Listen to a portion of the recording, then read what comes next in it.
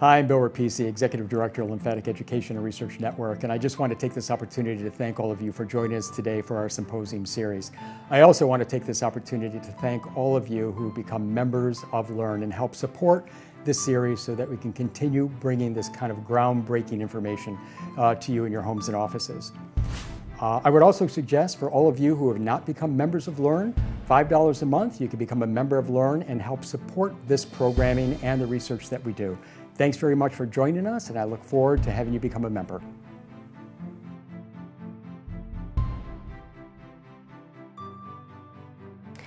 Good afternoon, and welcome to Debunking the Myths of Exercise and Lymphedema.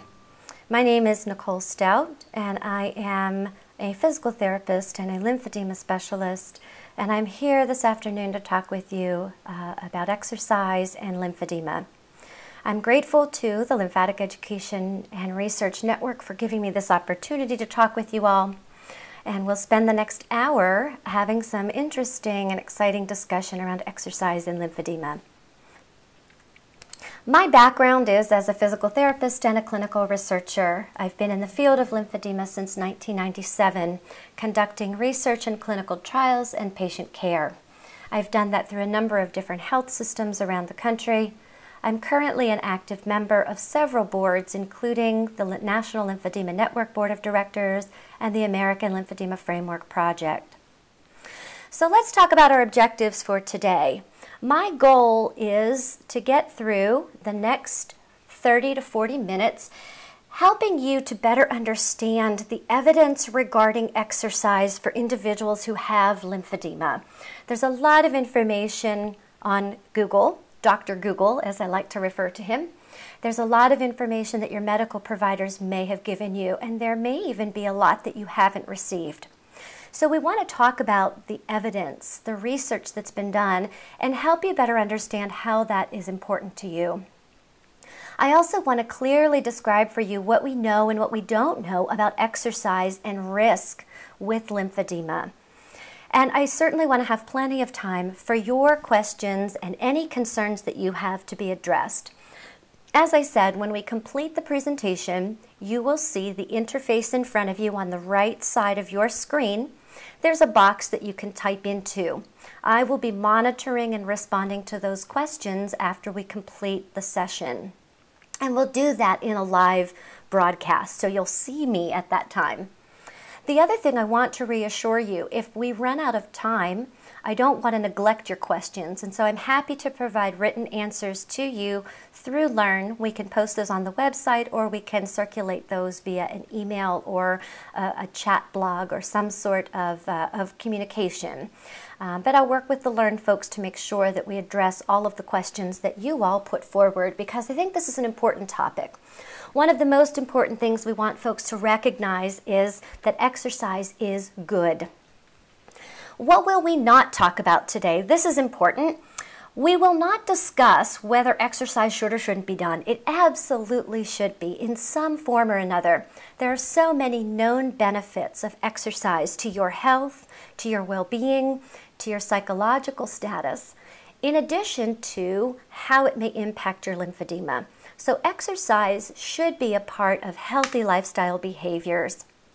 We will not talk about post-operative exercises. If you have issues or concerns regarding post-operative exercises, you should talk with your physician, your surgeon, or your therapist about the appropriate course of exercise for you to take in the post-operative stages. We will also not discuss specific recommendations for an exercise program for you. As we talk about exercise today, you'll come to learn one of the most important things about an exercise program is that it is individualized based on your condition and your status and your preferences. If you have specific exercise questions about what exercise is best for you to perform, again, talking with and discussing with your therapist, your physical or occupational therapist, an exercise specialist in cancer or lymphedema, or your physician is a great avenue for you to take to identify specific exercise recommendations for you. So let me give you a little bit of a historical perspective. Here we are in 2015, almost 2016. And what we have seen over the last decade and a half is an explosion in the evidence that supports the benefits of exercise for individuals with lymphedema or individuals who are at risk of developing lymphedema. In the mid-1990s, lymphedema therapies were just beginning to gain traction in the United States. Some of the most robust multimodal programs for treating and managing lymphedema had been present in Europe and in Australia for decades, but those hadn't quite made the leap over the pond to the United States. And in the early 1990s to mid-1990s, we started to see the emergence of multimodal rehabilitation clinics focusing specifically on lymphedema in the United States. The American Cancer Society recognized this emergence, and they recognized the relevance that this has to the cancer population. And so, in a watershed event, the American Cancer Society published a full supplement to the journal Cancer in 1998 that specifically focused on lymphedema. It included 19 articles and 4 reports, and these are available for your reference. They're open access and free on the American Cancer Society's website. However, if we look back in 1998 on what the state of the evidence told us about exercise, there was very, very little. In fact, the evidence on exercise did not even rise to the level of a full article. There was one article within the supplement that had reference to exercise, and they discussed the treatment options and review of exercise as a part of a multimodal treatment intervention in managing lymphedema. There were 4 paragraphs dedicated to exercise. So why am I explaining that to you? Well, we didn't know a lot about exercise at the time, and in fact, the common myth at the time was that exercise could be dangerous and was likely harmful to people who had lymphedema. So let's fast forward now, a little over a decade, to 2006. There were some pivotal changes that we saw begin to emerge in the early 2000s around the gestalt or the thoughts around exercise. First of all, a number of researchers in the field of cancer were struggling to conduct exercise research. They were having to exclude patients because they had lymphedema. The safety review boards for a number of exercise studies said that it was not safe for patients with lymphedema to participate in exercise trials. A study group at the University of Minnesota challenged this, and they said, wait a second, there's not a lot of evidence around this exercise and lymphedema and exercise being dangerous. We don't know. We're concerned, but we're uncertain, and in the absence of evidence, we need to study it and we need to better learn. And so one of the first articles that was published in 2006, which undertook an exercise clinical trial that looked at weight training and lymphedema in breast cancer survivors. This was a randomized trial where patients underwent twice-a-week weight training over a period of 6 months. So this wasn't just any exercise. This was resistive weight training exercise. Really, this study was done to determine whether or not exercise was safe. So the endpoints that the researchers looked at was, did the exercise with weight training make lymphedema worse? Did it result in exacerbations of symptoms, or did it bring on symptoms consistent with an exacerbation or worsening of lymphedema? And what they found was that it did not. It did not increase lymphedema in this population, and it did not increase the symptoms that patients report associated with lymphedema, like heaviness and achiness in the limb. Subsequent to that, over the course of the next few years, a number of studies were published. Probably one of the most important, a series of articles in 2008 and 2009 by Dr. Schmitz and her colleagues at the University of Penn looked at weightlifting in women with specifically breast cancer. These studies were published, one in the New England Journal of Medicine and one in the Journal of the American Medical Association, 2 very, very esteemed journals. Dr. Schmidt's work was novel in that she took that exercise intervention twice weekly, progressive weightlifting and compared that group to a group of women with breast cancer and lymphedema who did not do weightlifting. And what she found was that the weightlifting group actually improved their symptoms with lymphedema. They demonstrated improvements in their strength and in their upper and lower body, and they actually had less exacerbations over the period of the study than the women who did not do weightlifting. So there were no volume experiences, increased volume experiences, and there were no adverse effects in the group of patients who lifted weights that was significantly different than the women who did not. So the positive consequences of this work were very positive, and in fact significantly positive for the group of women who did the weight training. The negative consequences were not any different between the two groups. So what does this mean to you? Well, first of all, let's start out with a couple of definitions. There's a difference between exercise and physical activity. We hear those terms used interchangeably sometimes. We may hear them and not know exactly what they mean. Or we may think we're doing one when we're really doing the other. So what is exercise? Exercise is an activity that requires physical effort or exertion, carried out specifically to sustain or improve your health or fitness. So there is a physiological response with exercise that is desired. We want you to increase your heart rate. We want you to increase your blood flow and your respiratory rate. Physical activity is defined as any bodily movement that is produced by skeletal muscles that requires energy expenditure. So anytime you are moving, doing activity, this is considered physical activity. So how do we differentiate between the two? Well, if I go to work every day and I leave my house and I walk 2 blocks to get onto the subway, I get to my office and I walk up 3 flights of stairs to get to my corridor, and I sit down at my desk and do work. I have done physical activity that got me to work. It involved walking, it involved going up and down stairs. When I finish my work day, I go to the gym and I get on the treadmill and I go for 25 to 30 minutes and my heart rate goes up. That is an exercise program. So the movement, moving around, the things that we do as a part of our normal activities of daily living contribute to us performing physical activity. When we go above and beyond that set point, that's when we are exercising. Exercise is a targeted intervention specifically designed to increase our heart rate and have specific physiological responses in the body. So let's go back to the research. Exercise, what does this mean to you? If you are exercising and you have lymphedema, you have to remember that these studies showed positive gains and benefits for the individuals who lifted weights who had lymphedema. Now, we have to remember that these studies were done under a controlled environment of a research study.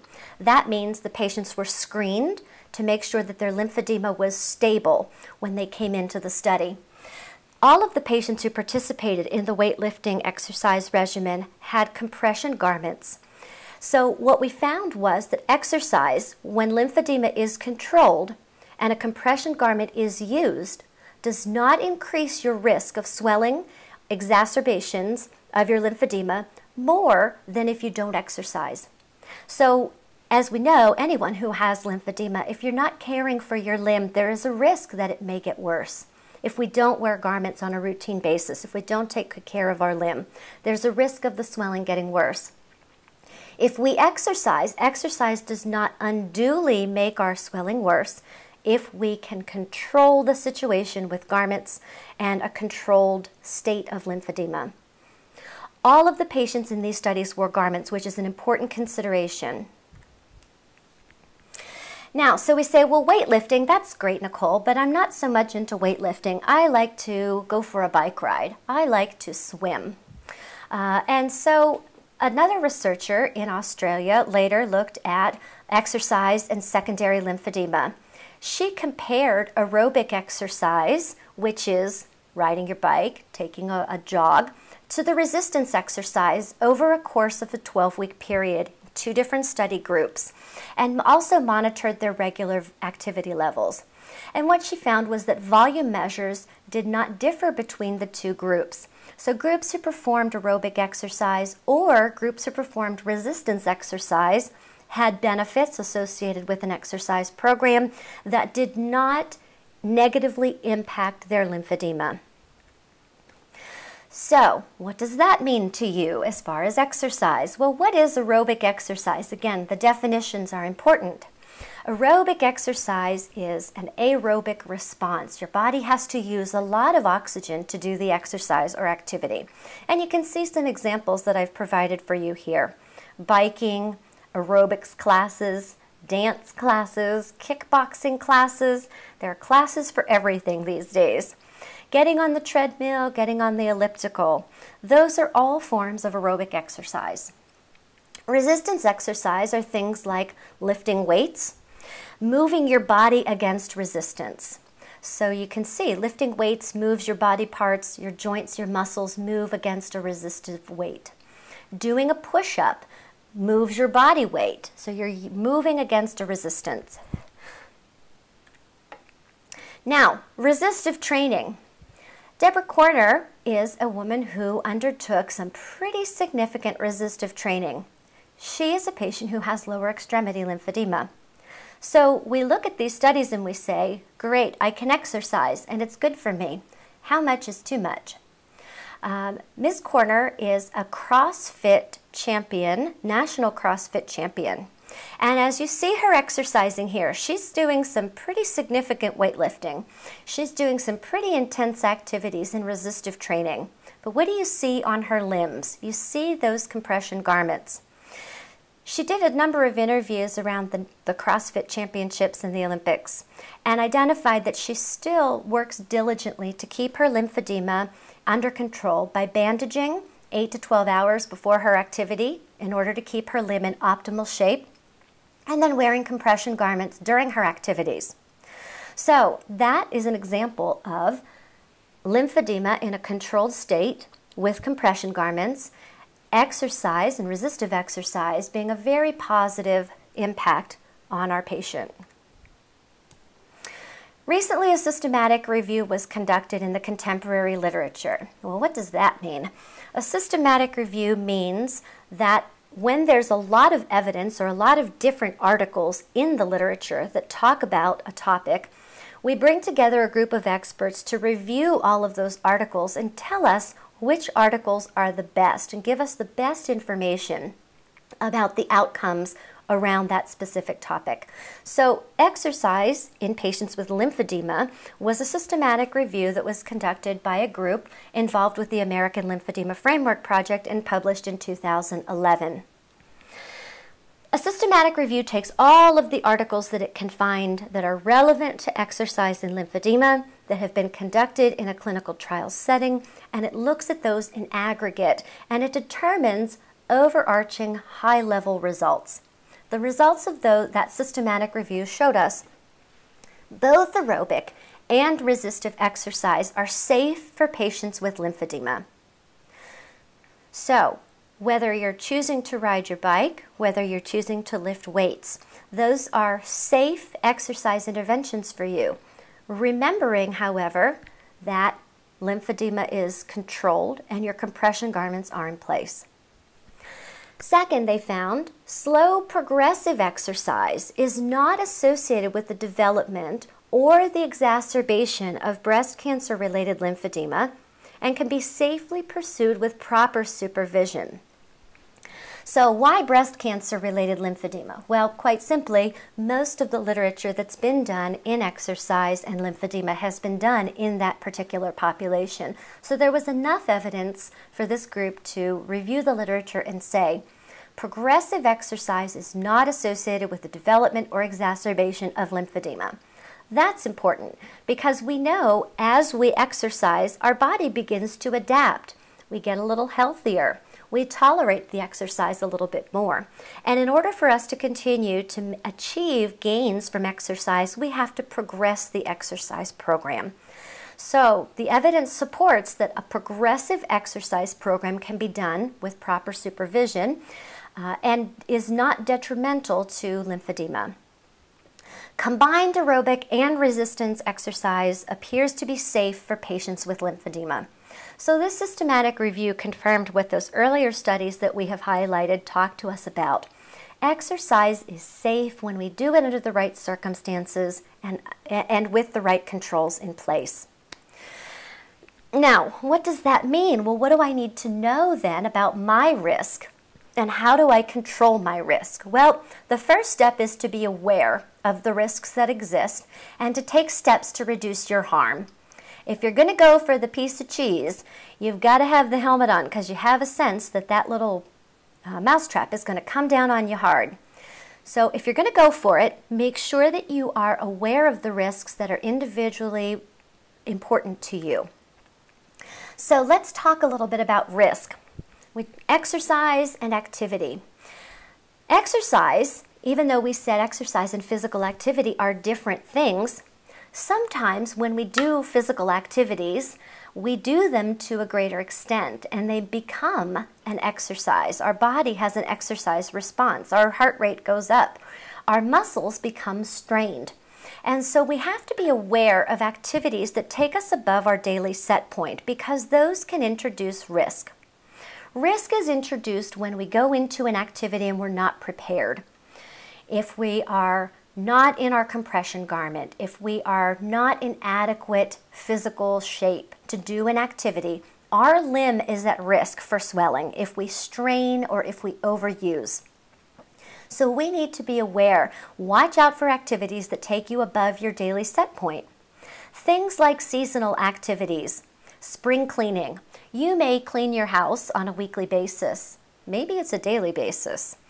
But there are times throughout the year where you may do episodic cleaning that is much more significant.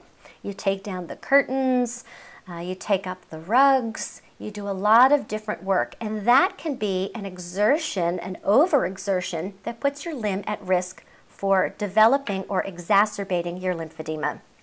The first snowfall of the year, this is another place where there is risk. An activity that you may be able to do, shoveling the snow, but the first snowfall of the year, I'm going to assume it's probably been 6 to 9 months since you last shoveled snow. And so this activity can take you far above and beyond what your body is usually capable and able of handling as far as a load, and then it puts you at risk. Other episodic activities, things like moving, things like your first day out in the garden, pulling weeds.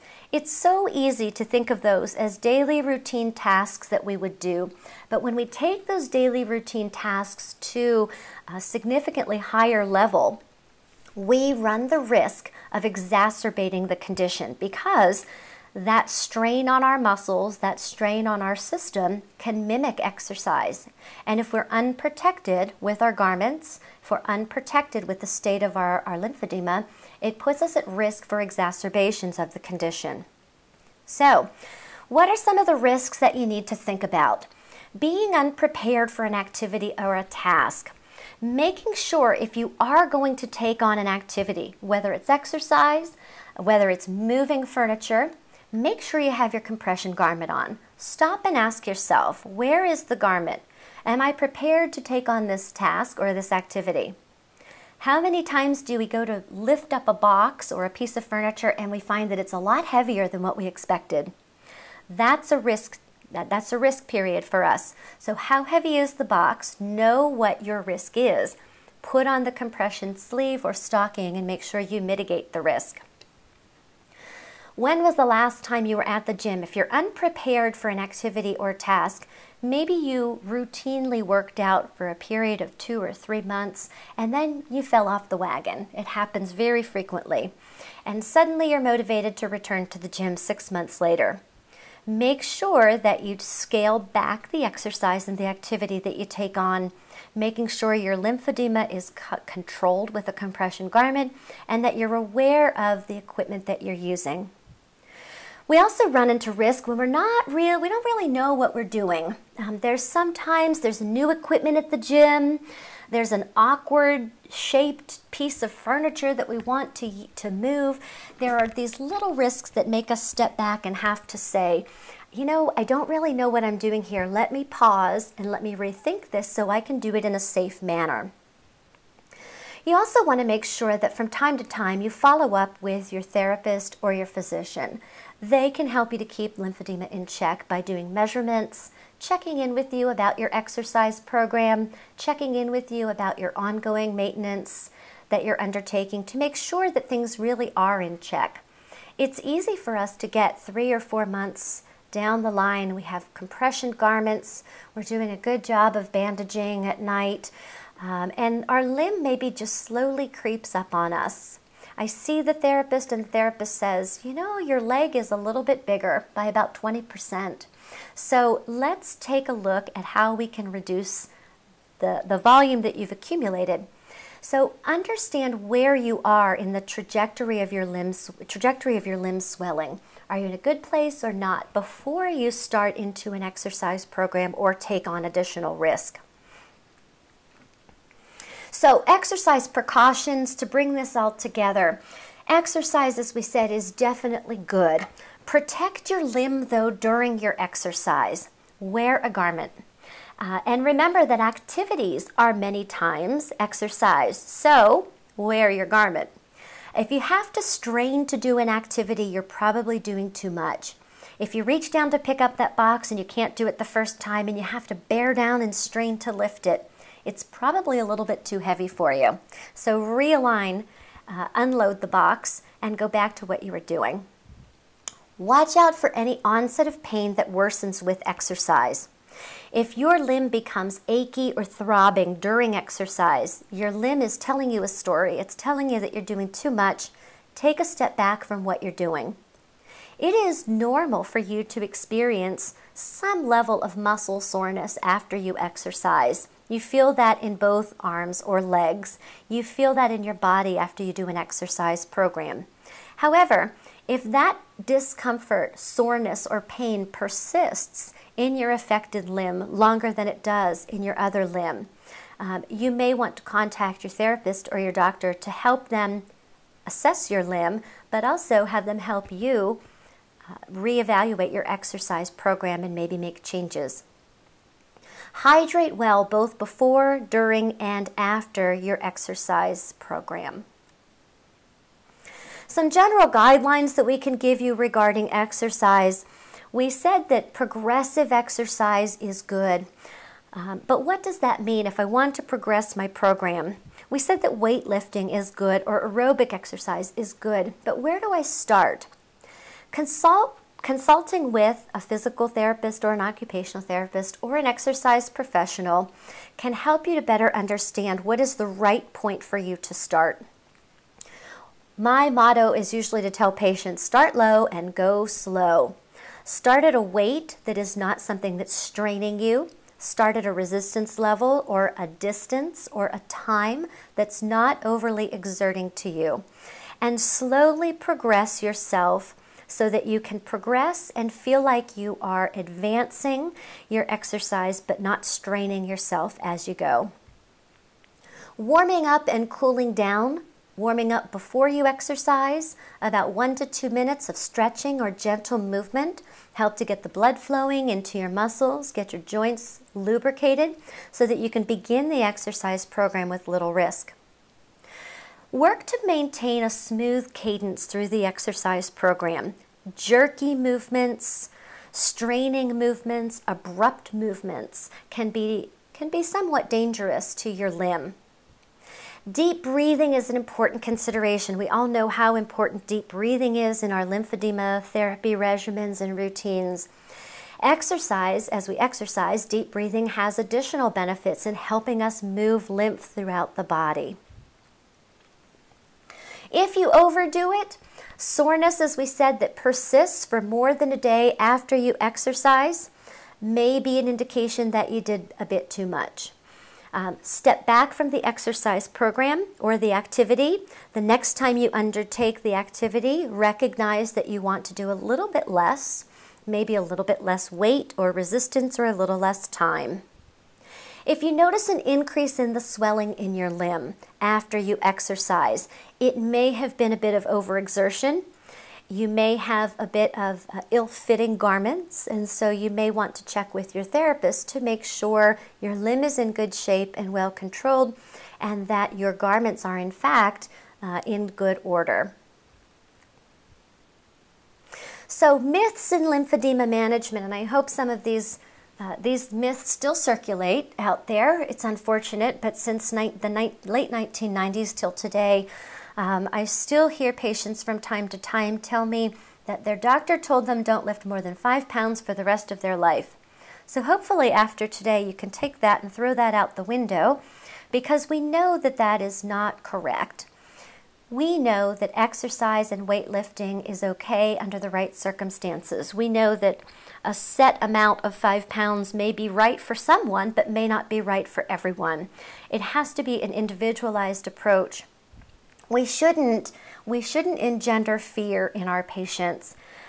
There's almost never a time when I've told patients, you shouldn't do this exercise, you shouldn't do any exercise. I've had patients ask me, can I jump out of an airplane with a parachute? Yes. They've asked me, can I go rock climbing? Can I go kayaking? Can I go jet skiing? Can I get back to golf? Can I do aerobics?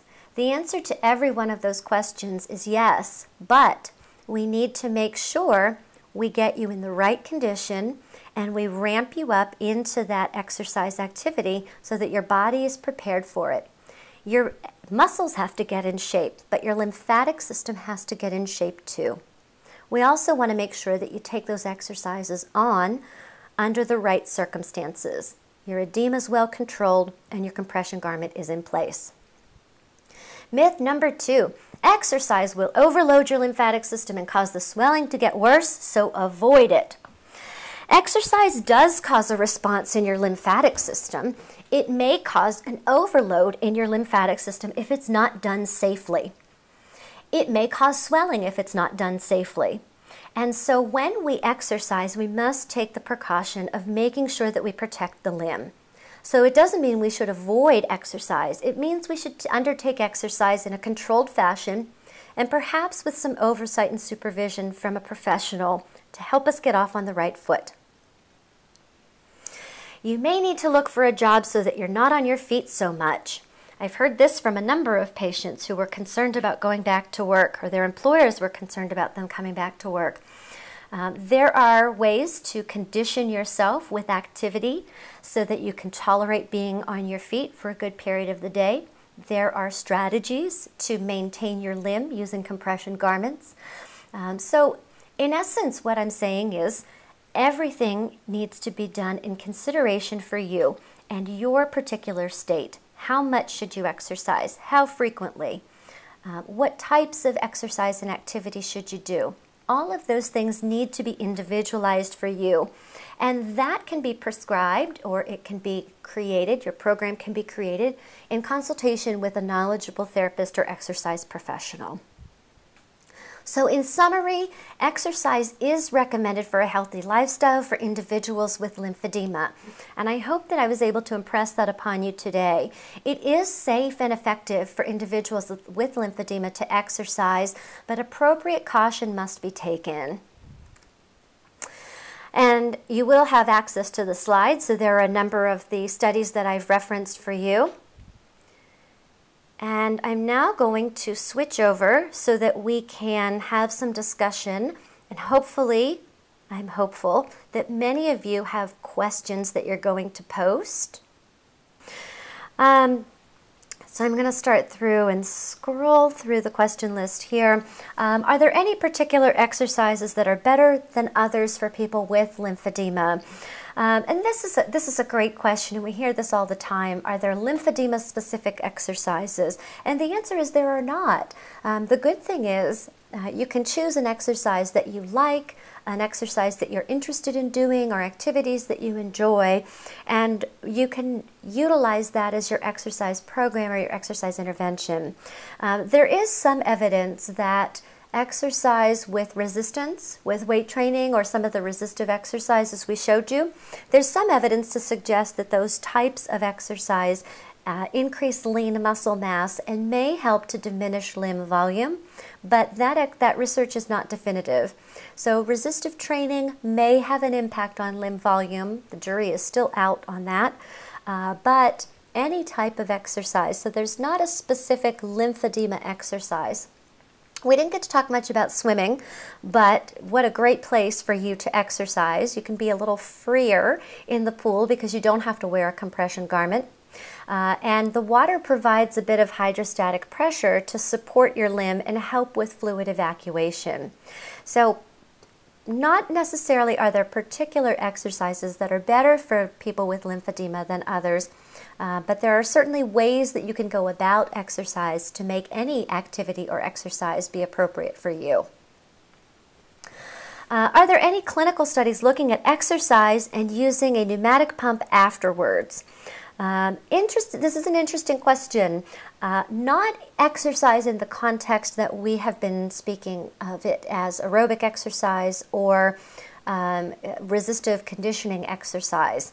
There are studies that have looked at clinical interventions around complete decongestive therapy using remedial exercises. Remedial exercises are just movement-based exercises, utilizing pneumatic compression pumps. But I don't think that's what you're asking. I think you're looking at exercise followed by pneumatic compression pumps to demonstrate if there's an improvement in limb volume after the exercise. And I am not aware of those studies that exist in that specific line. Bruising, what effect does it have? I use arnica oil and some light exposure to help prevent inflammation a week into healing. Placebo.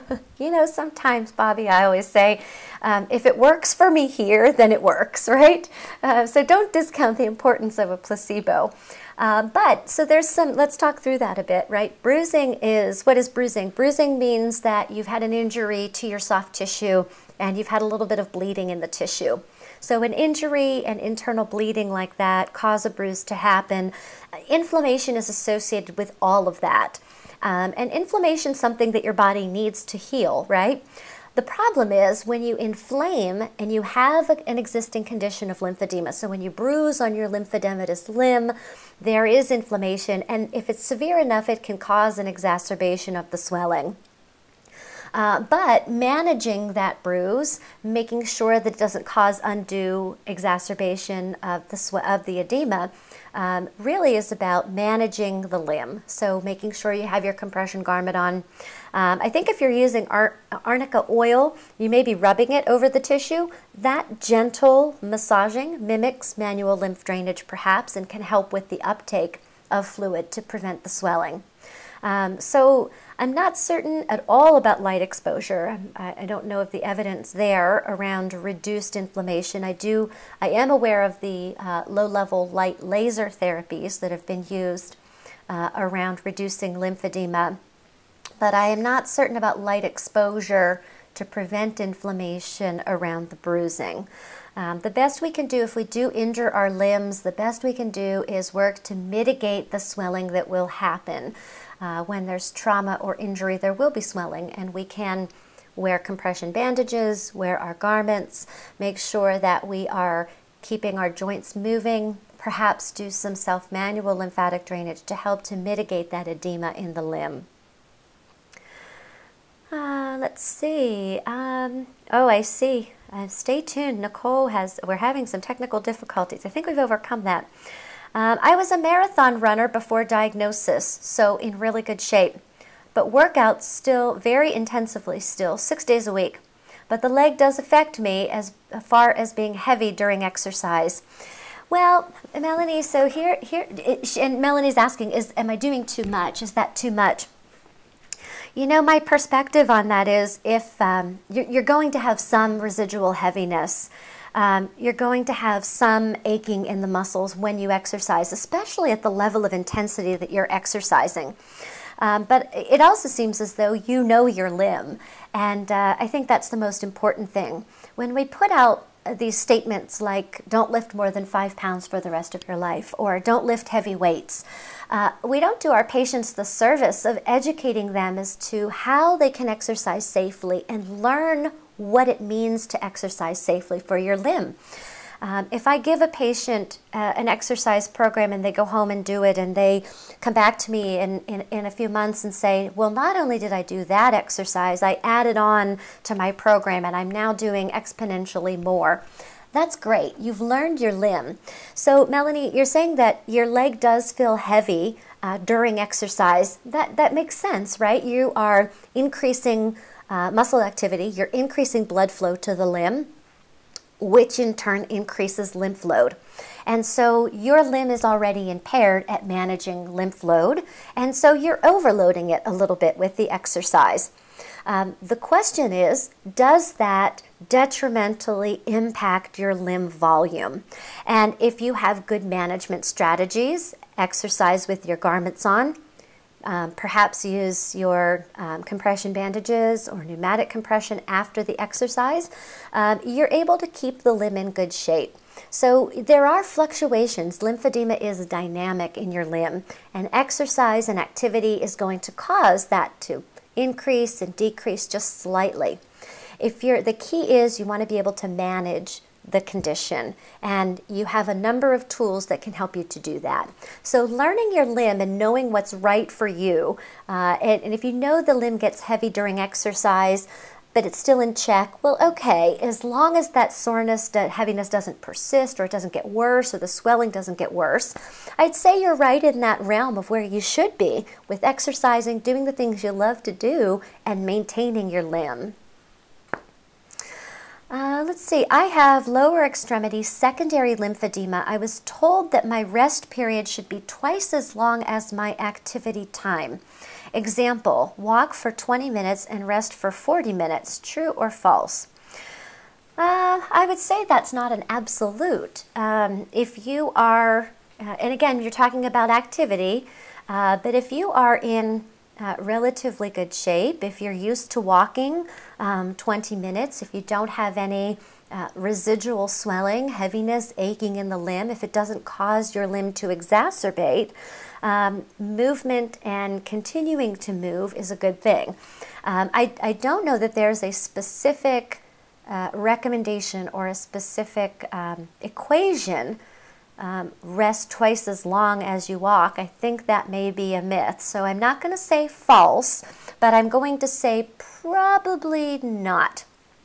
You want to give yourself adequate recovery time if you do an exercise or an activity. If you walk up the stairs and you feel winded or your leg feels sore, give yourself a break for a minute and then keep walking. You don't want to walk through or continue to exercise through pain. That's an important point. This is not a no pain, no gain phenomenon.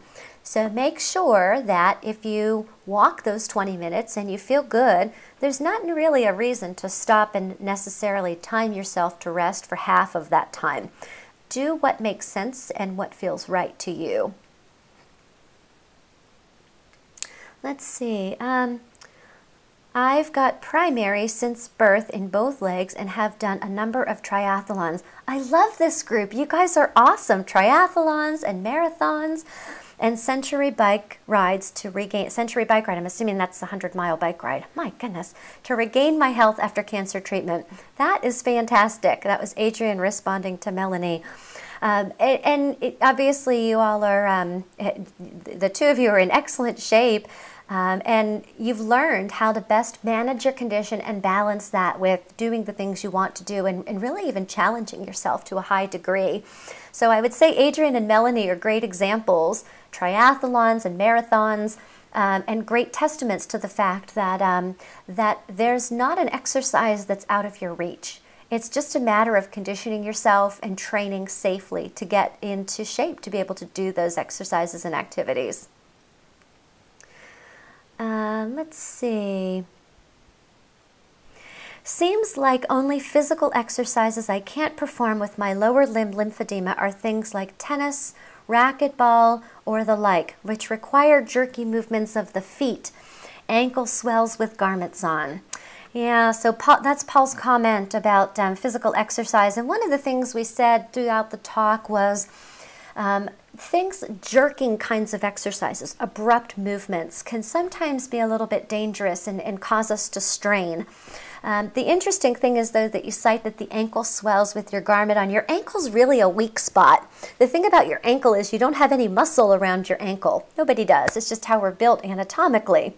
The problem with that is when you're exercising, your muscles are contracting, and that muscle contraction is helping to keep fluid moving and circulating and, in a sense, evacuating from your body. So your muscles, you don't have muscles around your ankles, and so that's kind of a weak spot. It's a place where fluid can easily accumulate. And you're saying that that happens even with the garment on.